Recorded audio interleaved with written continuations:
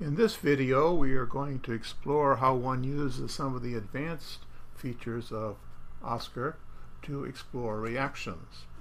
I'm in the program Oscer, and we're using this reaction as an example. It's the acid-catalyzed addition of methanol to this alkene. Now, I'm in Oscer. Oscer actually allows one to verify products for many common reactions. So what's going to happen here? Well, we're going to protonate the double bond, and then the methanol is going to add. So let's do the simplest possible product. I'm going to just draw out the possible product, doing what I just said. So here's our basic skeleton, but I'm going to add a proton to this carbon here. Okay, so there's the proton, and the methoxy group will add to the second carbon. So I made a mistake there. Let's put in a carbon. Click down and over put in the methyl. So there's my supposed product. Now, Oscer can check this for many reactions by clicking the Evaluate Reactions button, and it says error, error, error. Something's wrong. Well, I'm very confused. I don't know what's wrong. So is it the hydrogens? It must just be the wrong product. So I give up. I give up too easily, but I give up. So let's erase the product, and let's just have Oscer tell us what the product is. What is Oscer drawn? Oscer's drawn the oxygen at the tertiary center. Isn't that interesting? A rearrangement has taken place. How did that happen? Well, we have to do a mechanism. Now, how do we do a mechanism? Well, let's just go back home and open up the same reaction in Oscer Sketch Plus. This works because I had saved it before I started. Now, let's go through this stepwise.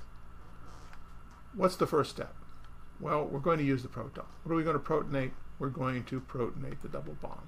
So we grab the arrow key up here. We click on the double bond, we click on a point in space, we click on a proton. Then we have to deal with the bond from the proton to the oxygen, because that's going to remain on the oxygen, so we draw an arrow out from the bond to a place in space, back to the oxygen. That's the first step. Go up here to the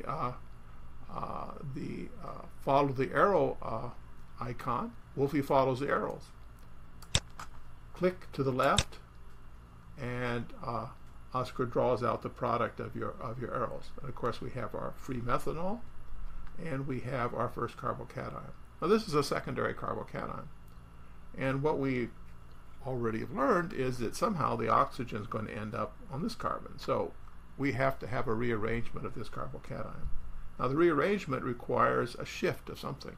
A methyl could move, but in this case, a hydrogen is going to move. Now, the hydrogen's not drawn in automatically, so we have to manually add the hydrogen so we can use it in the mechanism.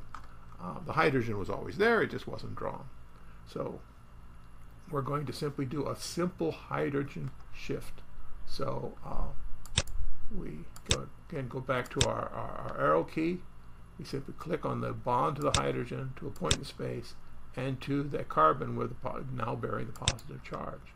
We draw in a reaction arrow, okay, and we click again the mechanism arrow, and we have done our hydride shift, giving us the carbocation that we want.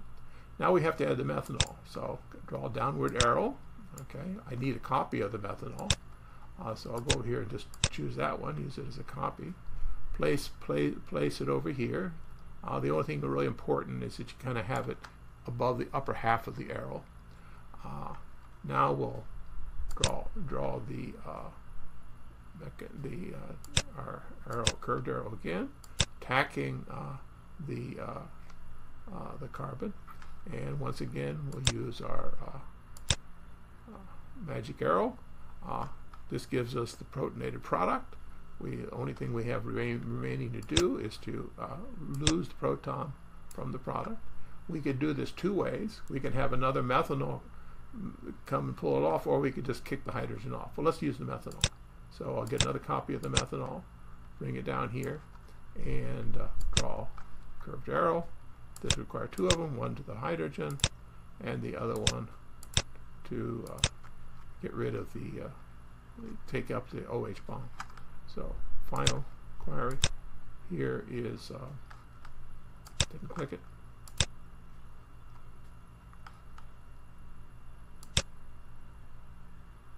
Aha! See the problem? This molecule is outside the zone. What I need to do is I need to move it up a little bit. Now it's in the zone, and our magic arrow works.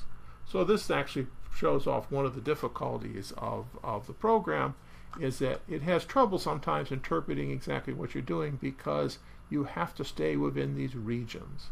The regions are defined by the arrows. If you get a reaction like that one where it doesn't do anything, it's quite often because one of your reactants is out of the region. So I had to move this methanol up a little bit to get it in the region. But we're now finished. Here's our final product. Our catalyst, which is the protonated methanol, is returned. Here it is. And so everybody's happy.